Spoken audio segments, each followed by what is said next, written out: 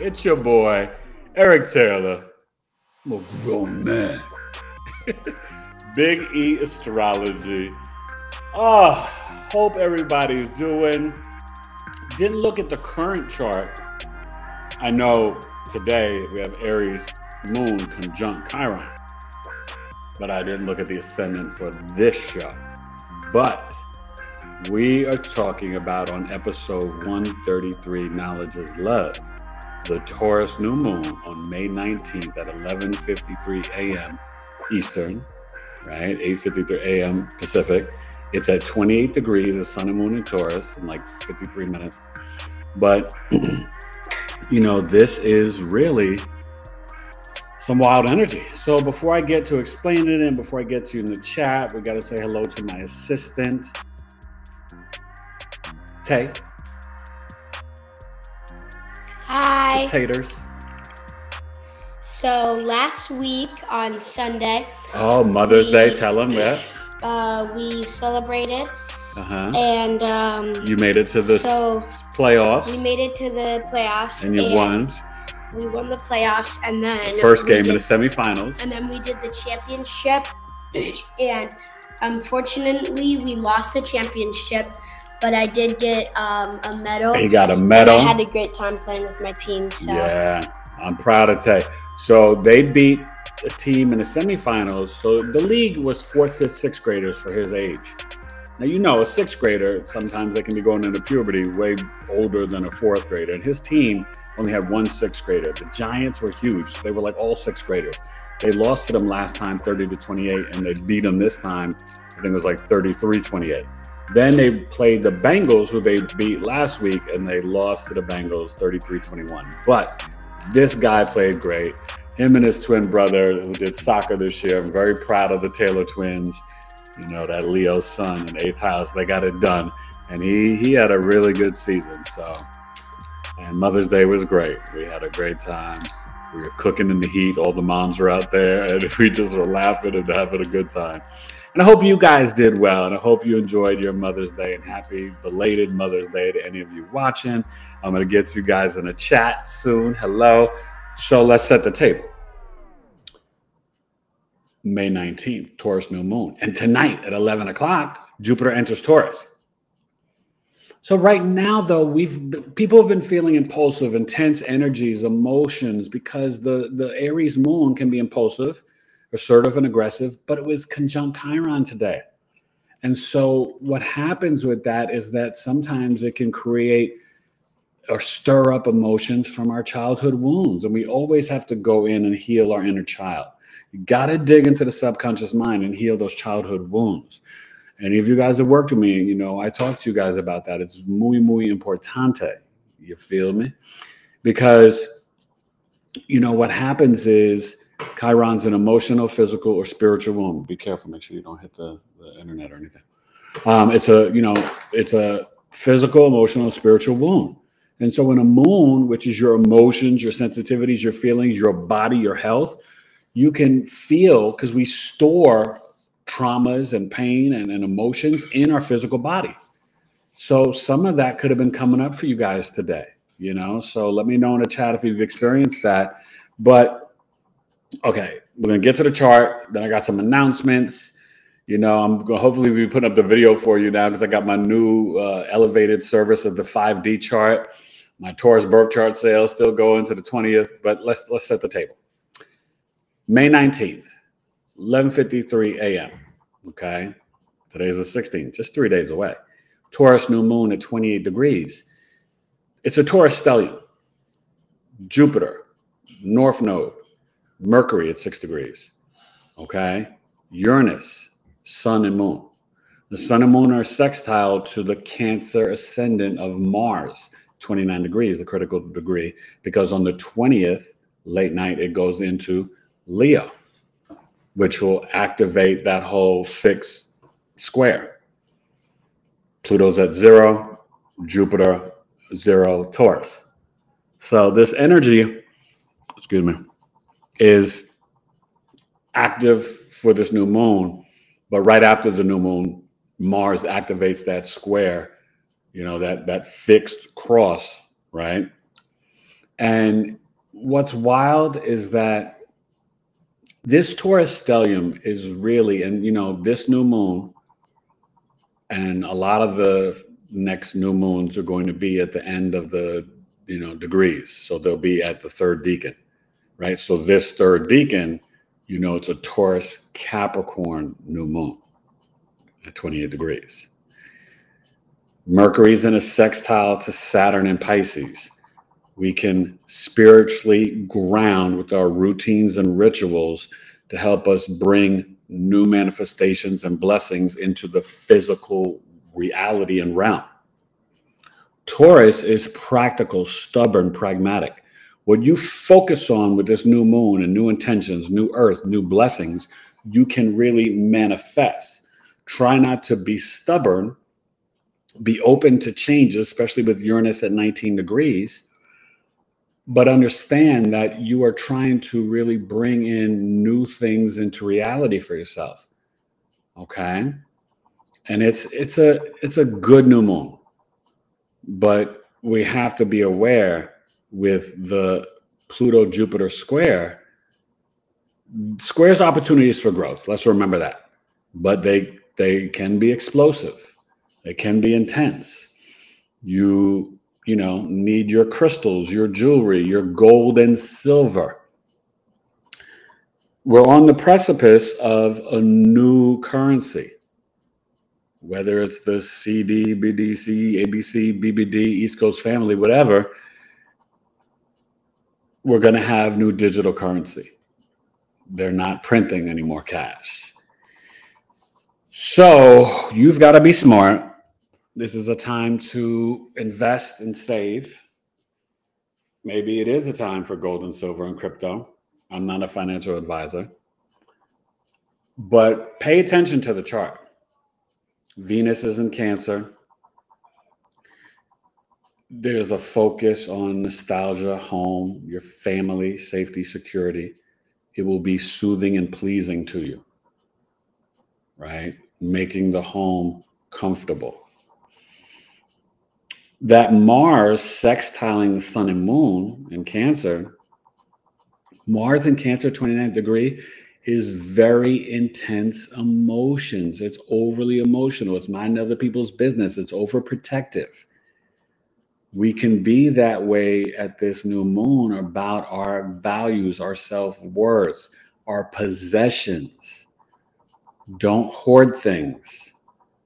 People can get extremely into, another pandemic's coming, another this, another that, the stock market's crashing, recession. I got to buy 30,000 toilet papers and 200 cartons of pretzels. Easy. Be easy. The planet is shifting. Your job is to vibrate on the highest frequency of love from your heart chakra. You hear me all the time, and Angela Rose will be back on in June. I got Debbie Solaris coming next Monday, Akashic Records and Galactic Historian, coming on May 22nd, Monday, okay, at what time? 8 p.m. Eastern, 5 p.m. Pacific. Sorry, just checking the, you know what I mean? So understand, there is a lot happening. Your job is to vibrate on the highest frequency you can. Ceres is in Virgo, 3rd house. You've got to connect to farmers markets and focus on your health and nutrition at this time. This stellium in Taurus, it's good, but can be a little wild. Mercury is just coming out of the shadow period, right? It just went direct on the 14th. And with the Jupiter just entering Taurus, this is a great time, finally a break, a reprieve for the fixed ascendants, especially Taurus and Scorpio. So I know that personally for myself and my wife. But even Leo, right? That Taurus 10th house. Blessings, promotions in your career potentially, even your legacy, positive energy with your dad, the Aquarius ascendant. In the 4th house, expanding your home, right? Your apartment, maybe starting a garden. We have to, in this time, spend time in nature. The trees have wisdom for you. I know it sounds corny. Trust me, as a New York MC, I never thought I'd be saying it, but yo, go hug a tree. Ask the tree for your wisdom and knowledge. Ground on the earth. All the rest of May, from May to July, spend time in nature and do some grounding and earthing. The nodes are about to shift, right? July 17th, going towards the 18th. We're leaving Taurus North Node, which is right now just headed towards, or really, I guess, at 3 degrees, right? And we are really getting ready for a big shift. It's an 18-month cycle. So it'll be Aries North Node, Libra South Node. A lot of relationships and partnerships and business that doesn't serve us, we will release, purge, detox, and let go of. This Taurus new moon, you guys let me know on your chart. Oh, does somebody donate something? Thank you. I think I see a donation. Come over here. Tay's going to get ready to read the comments. But this chart, let me know what house your Taurus is in, because this stellium of North Node, Mercury, Jupiter, Uranus, Sun, Moon, it's very powerful. All right. So let's go to the chat and then we'll come back and talk some more about some of that other energy. Please sign up today, tonight. Email me, taylor2coach@gmail.com. Hopefully you saw it in my shorts. The truth, the little video for me. Astrological Coffee Talk is this Saturday, May 20th. 2 hours, only $20. I'm teaching a lesson on Venus retrograde this summer in the sign of Leo. Very important chart. The retrograde is from July 22nd to September 3rd. You want to know about this information, so come to Coffee Talk. And then the second hour, we'll be reading as a collective a Coffee Talk member's birth chart. It's a lot of fun. The best 2 hours you can spend, and $20 is a really great deal. Building community, learning about astrology together, and having a freaking good time. You know what I'm saying? You know what I'm talking about over here? Capiche? You get me? You got me? Good. So yeah, just hit me up. You can pay PayPal, Cash App, Zelle, whatever you need. I don't really deal with Venmo and all that, but PayPal, Cash App. Soon you'll have to pay me like in NFTs, crypto, or gold or silver in the mail. Be careful. I mean, not going to be any more cash. I mean, we're mainly digital anyway, you know what I mean? But I don't know. I'm not feeling fed now and all that stuff. Don't fall for the okie doke, okay? Always activate and keep that third eye rocking.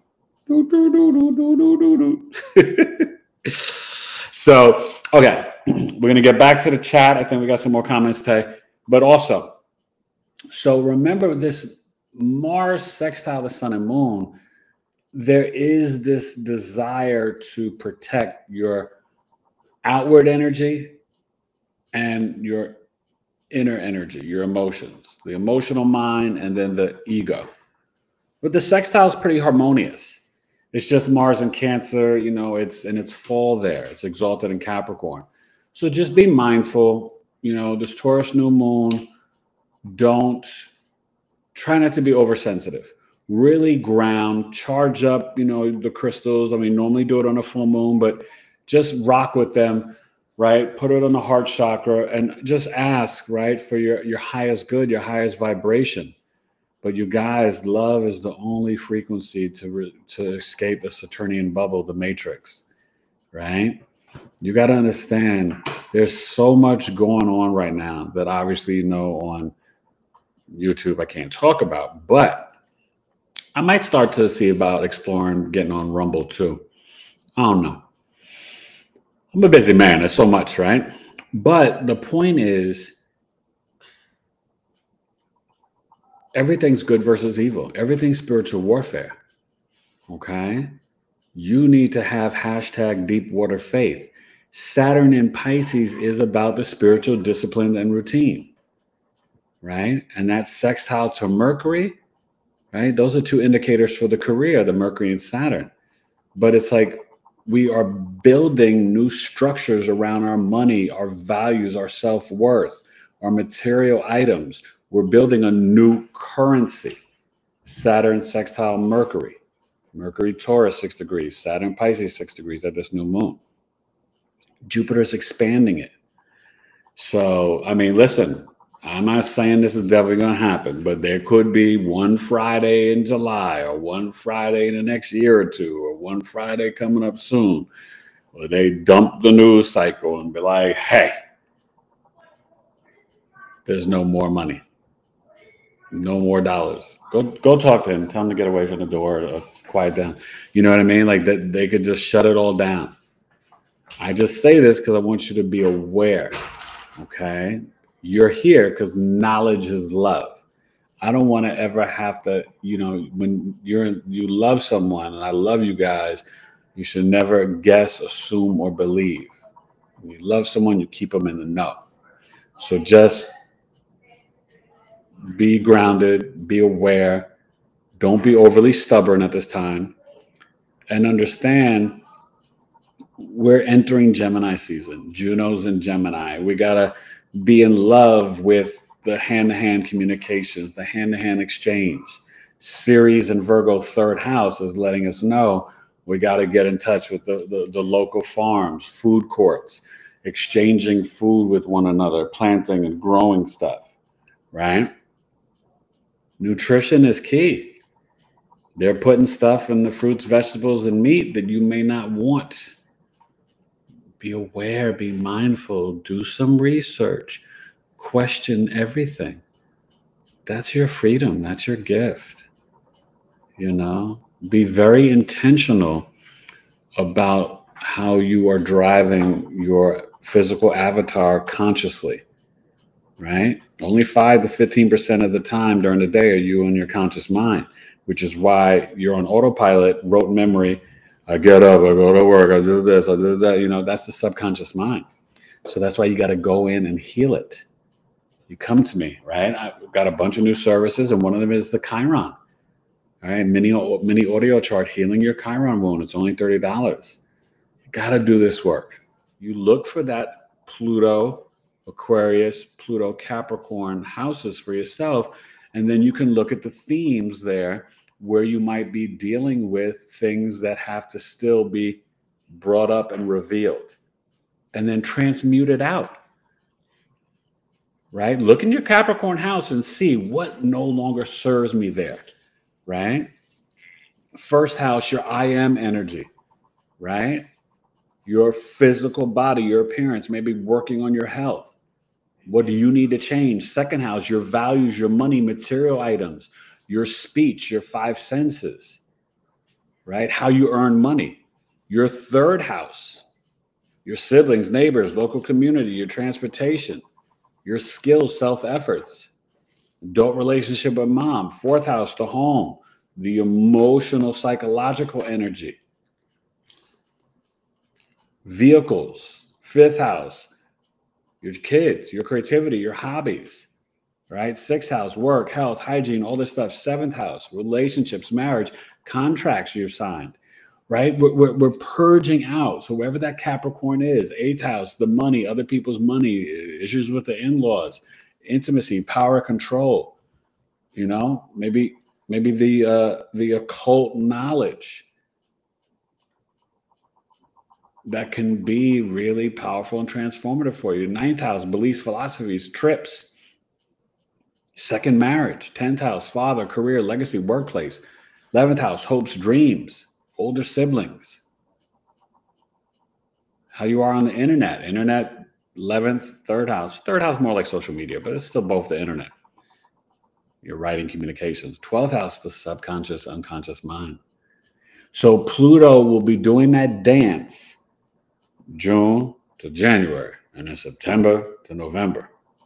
Please write it down. Book it, Dano. purging, detoxing, because things will seem chaotic, right?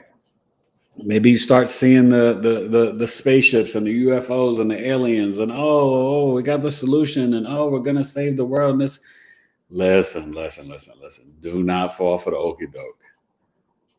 Do not, please. Right?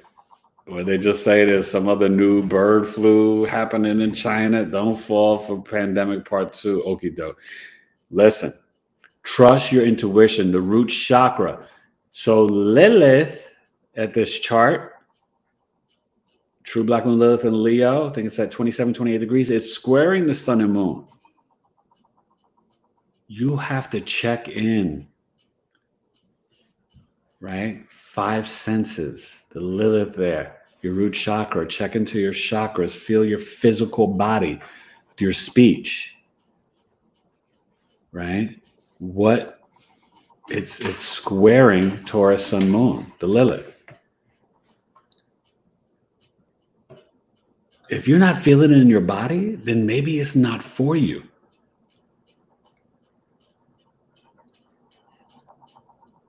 And it's in Leo, so check in with the root and the heart chakra. Maybe Uranus and Jupiter and Taurus and Mercury, in Taurus, maybe they're playing little tricks on you. So check into that Leo Lilith for this new moon. Let's see, is this really right for me? Is this what I need to do? Should I be spending this extra money right now? Should I be eating this food?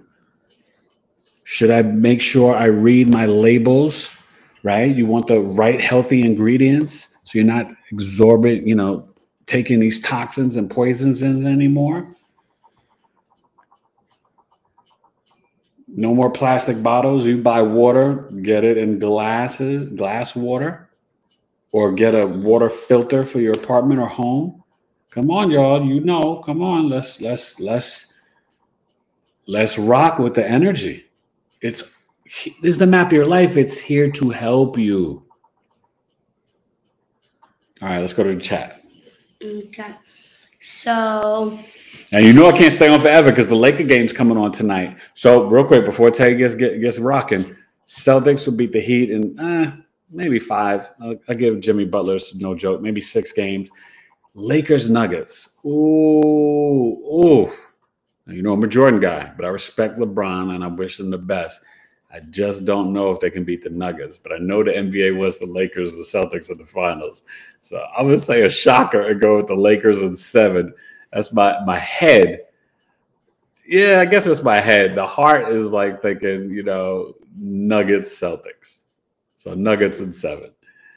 But, come on. The NBA, they won. They won LeBron, Tatum, Lakers, Celtics. It's ratings, it's money. So officially, I'll go with Nuggets, Celtics. Lakers, they lose, Nuggets in 7. That's my NBA. I got to give you some sports. Come on, I'm a real dude. What's really interesting about that, with all these planets there hitting your Taurus, Saturn, there might be some new business opportunities. There might be some new things that you can manifest, some new foundations and structures, right? Maybe it's a new way to heal your horse. Maybe it's a new partnership for riding and for the, the farm, with the nursing, it's Saturn and Taurus is what? Being disciplined about your self-worth, about your values, your speech, your food, your money. Make sure at this time you're spending time in nature, grounding on the earth. I'm telling you, I'm sitting in this chair doing so many hours, charts, whatever. My back gets stiff, my hip, back hurt. I go outside, Tay will tell you, meditate by my tree, and I do my grounding, the earthing. And what does it do? It opens it up. The frequency and vibration from the grass or the dirt soil, it actually helps to heal your body. These rubber soles, synthetic and shoes, it's terrible for us. We are supposed to let our feet and our hands, sometimes I don't take off my shoes, I get a little lazy, but at least I put my palms these energy receptors, right? You can put it up and get the heat from the sun, right? And you guys should be doing sun gazing, right? And then you won't burn your skin. Sunrise and sunset early in the morning. You don't look the sun directly in the eye during the midday, it burn your eye, right? So sun gazing at that sunrise, sunset is very important for your health because it activates the natural melatonin and vitamin D in our body. And then you don't get burnt. When the eye hits the sun like that, then it's like telling you, prepare for this. And then your body reacts, and then it integrates it. I don't know all the science to it, but I know that it works. And grounding in the earth, earthing, it works. Okay. And they have mats you can get, earthing, grounding mats. You can get the copper too for your plants, things like that. Come on, y'all. We got to do it together. Raise the frequency, raise the vibration. Okay. Taurus gets underestimated and underrated for how sensual and spiritual it is. But turn that within for the introspection, right? Because Taurus is it's a feminine, fixed earth sign, the toddler. And you can tap in with Uranus and the North Node and Jupiter there. Tap into your sixth sense, right? Tap into your third eye. These two suckers will lie to you. See with this, right? This is way, way more helpful. Believe me. Okay, go ahead. Irene Max said, thanks, Eric. Yeah, Irene, come on. You know I think you're dope. Irene Max said, what's the golden Chiron return sound painful? The Chiron return, I mean, listen, I can't, I can't relate it compared to mine because my Chiron return, I was 40 days, 85 in the hospital. But I will say this. You've got to make sure you take the time and opportunity to really, focus on, your childhood wounds. Look at the degree point. Remember, it's a physical, spiritual, emotional wound. If it's in Taurus, 11th house, it could be around friends or groups, an older sibling, and your father's younger brother, an uncle, or, father siblings. It's could be around hopes or dreams, performing on a stage, an arena or something, it could be so many different things, but with Taurus, it's usually something with a physical body, someone criticizing, teasing, bullying, right? Something about food, issues around food, your speech impediments. Think of all the things that Taurus rules. Okay. All right, go ahead. Let's see. Temptress. Temptress the Enchantress. What's up, Temptress? How you doing, ladies? Blessings to you guys. Taurus rising with Jupiter in first house. And to you as well. Jupiter in the first house. So you could have 2 or 3 siblings, 2 or 3 kids.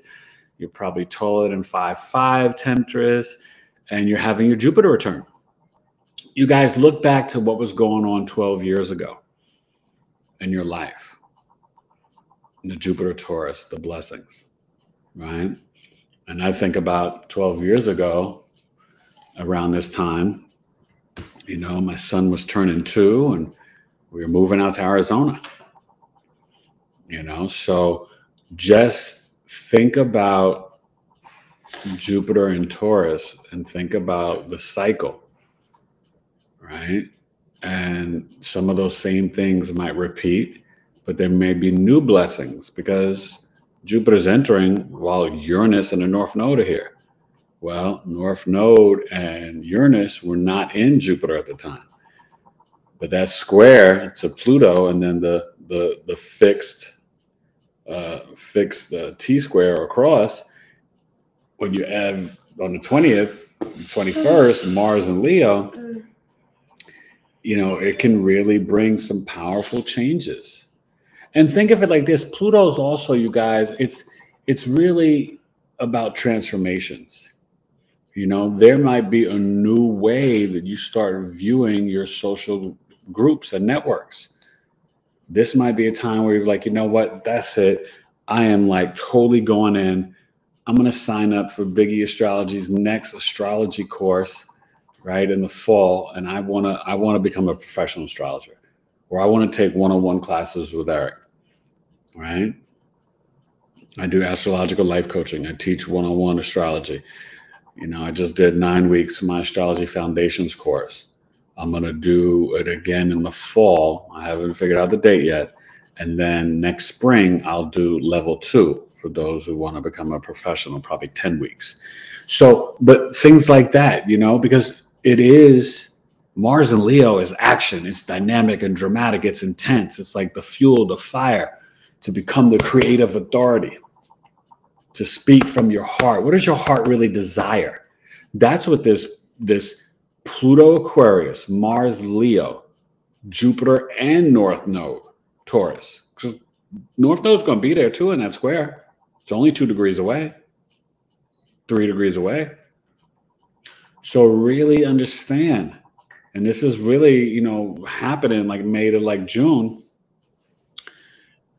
This is a very, very intense energy, but an energy for great blessings and great change. Especially because the Pluto's in retrograde. So it's only going to June 11th, and we're not going to have this anymore. So, you know, one thing I would say, it may be that time to really just stop playing in the rat race. Stop, bless you. Allergies have been really bad out here for us. But to really stop doing the things that you hate and say, you know what? I got one life to live that I can remember on this globe. And I want to consciously dance the next 20 years, Pluto Aquarius, the way that I really dream and want to dance from my heart. That's that karmic fated energy that this fixed cross square bluesy is. Okay?